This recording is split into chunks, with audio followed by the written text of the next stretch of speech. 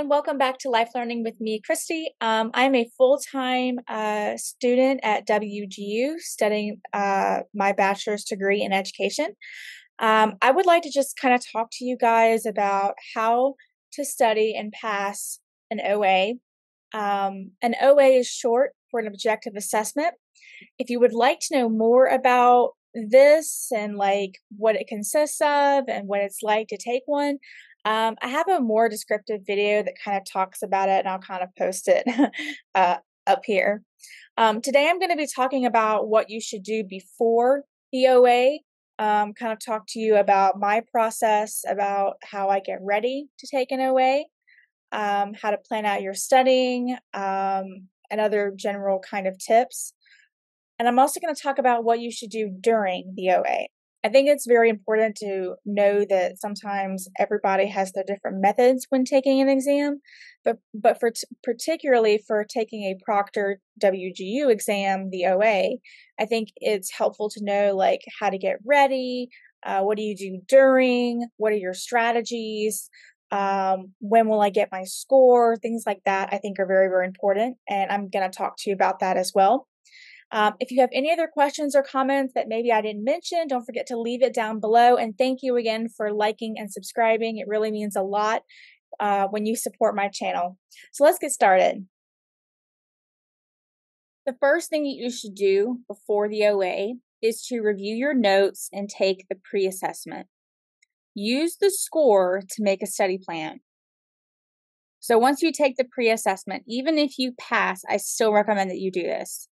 Using that score, rank each unit from hardest or not competent or approaching competency to competent. The ones that you haven't approached competency yet, you're going to study these the most, and the ones that you are competent in, you're just going to review them. You want to plan how many days it might take you to study, what to study, and how to study, using study methods of your choice. Create a chart or diagram to show what you will include for each unit.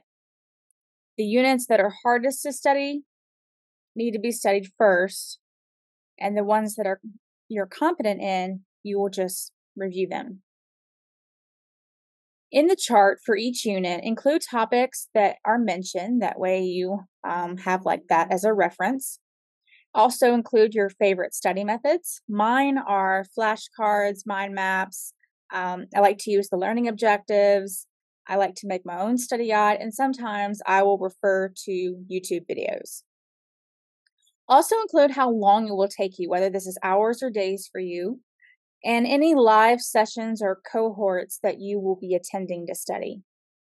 Don't forget to use a timer for each study session to take breaks.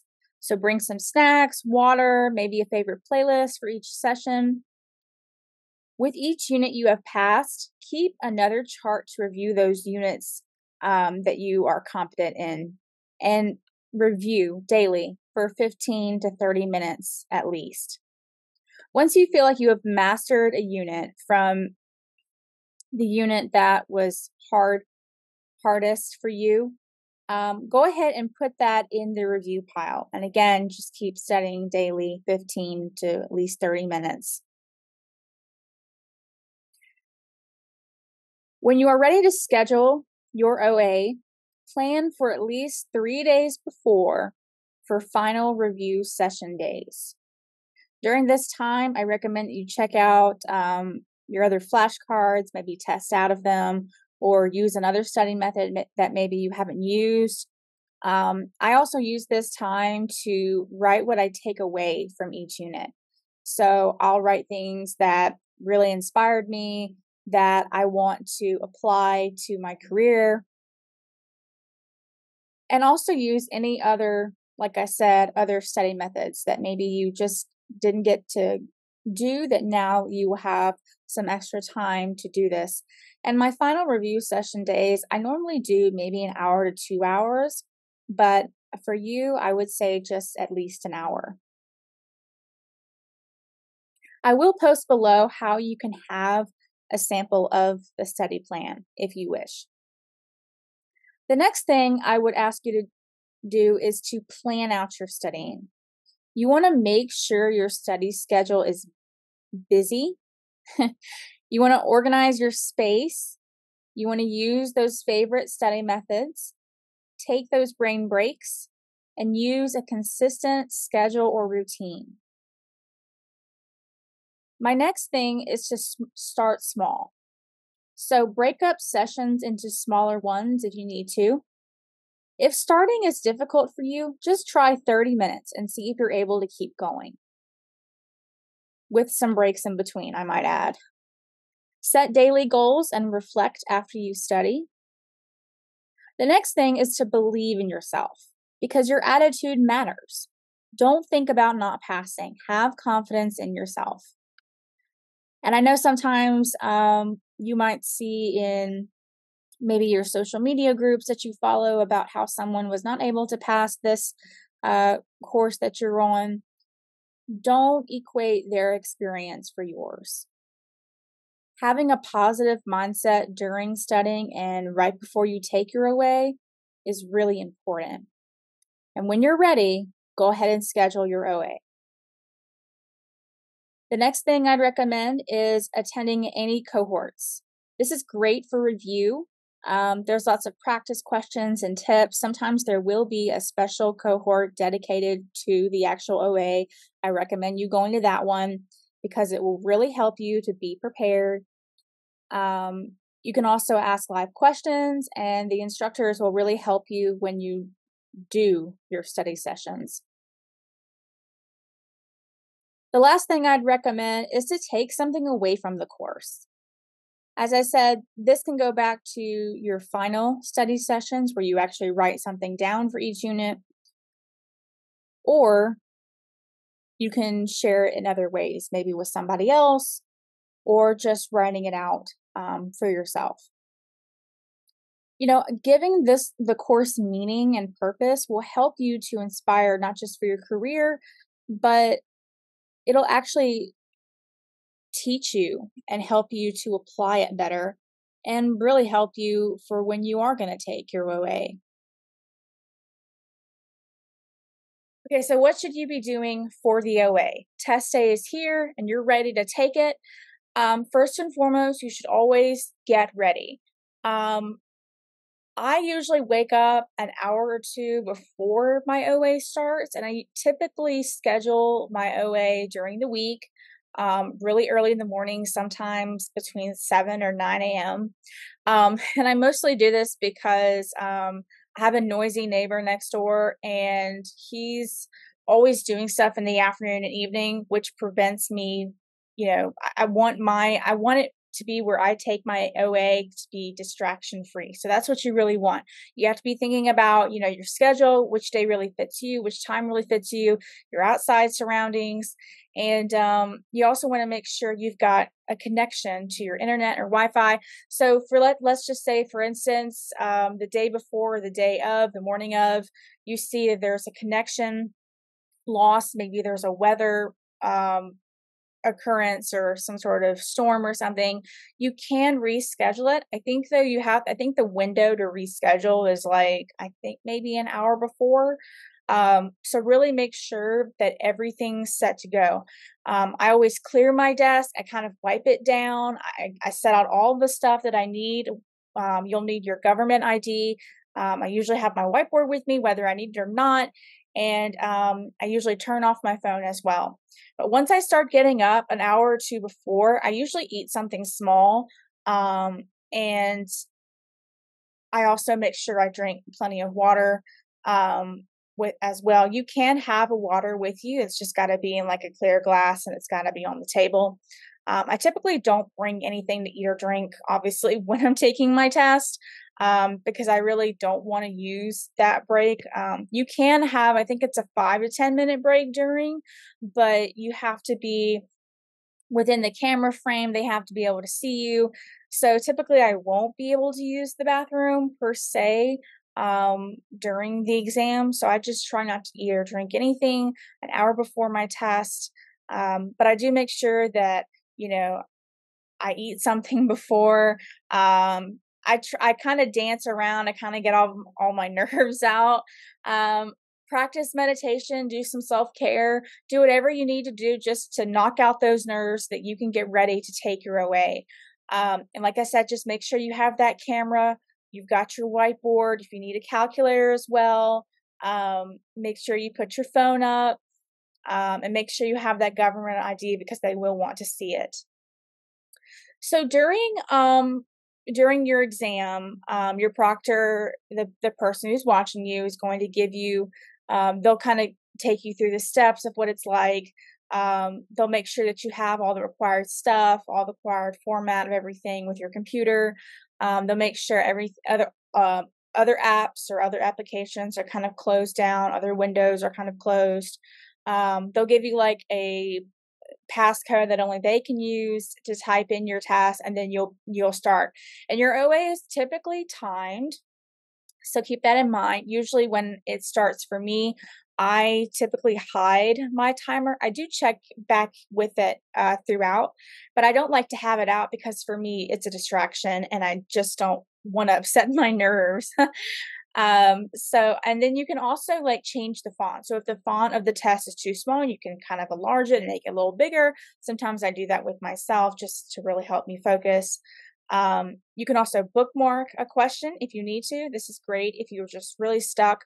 Don't spend so much time on each question. Typically, even though you have plenty of time, typically you want to spend a few minutes on each question.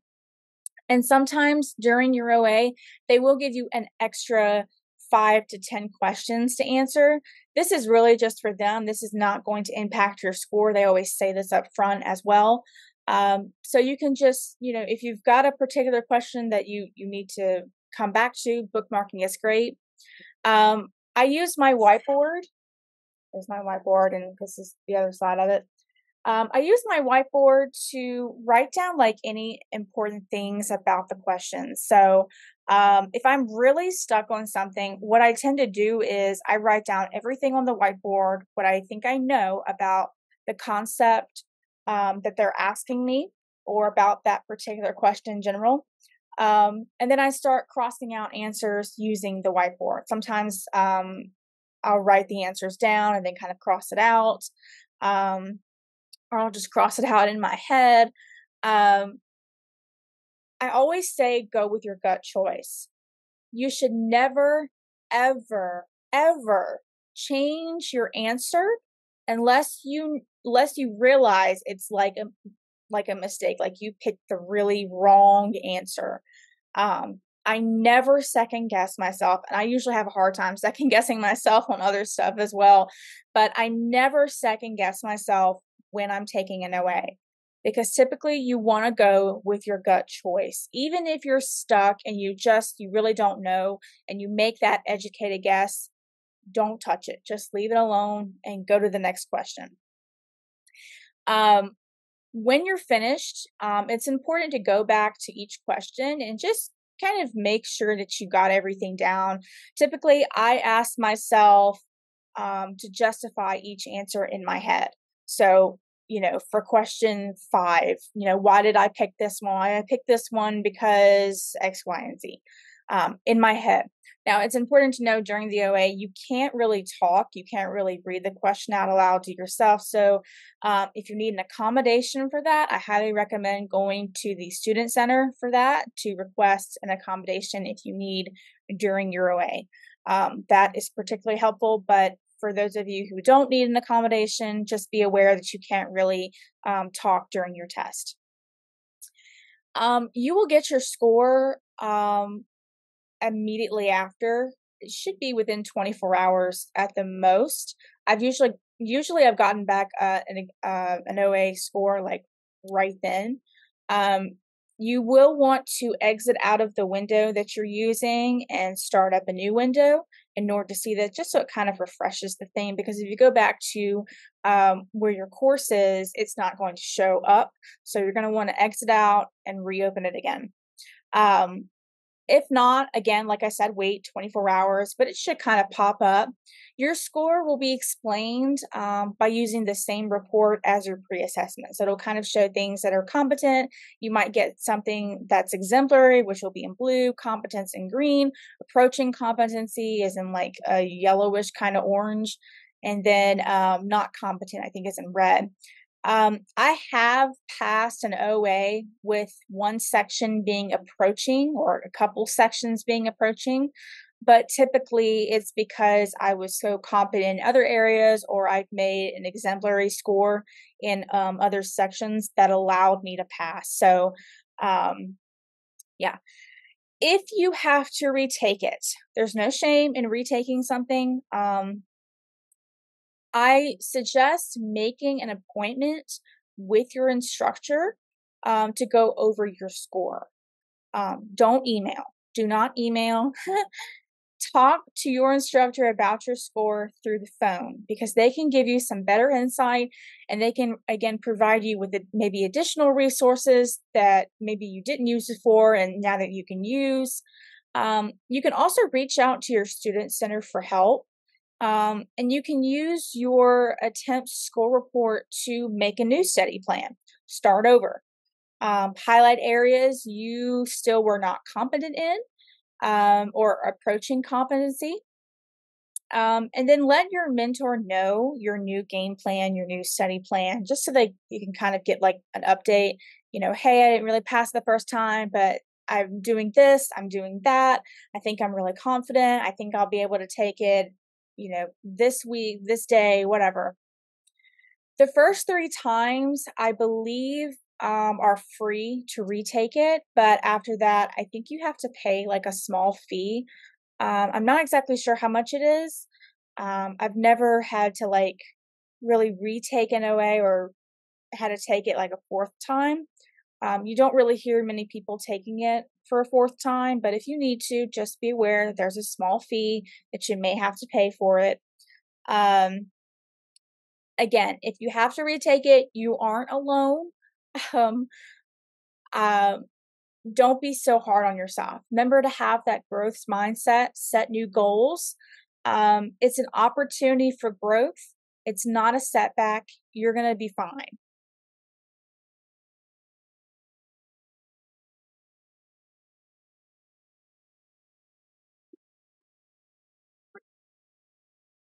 Well, I hope you really enjoyed this video today. Thank you so much for watching and just being a part of what it's like to get ready for an OA and pass it. I really hope this helps you when you begin studying for your own OA, for whatever course that may be. Again, if you have any more questions or comments, just leave it down below and I'll be happy to answer them for you. Thank you again so much and see y'all again soon. Bye.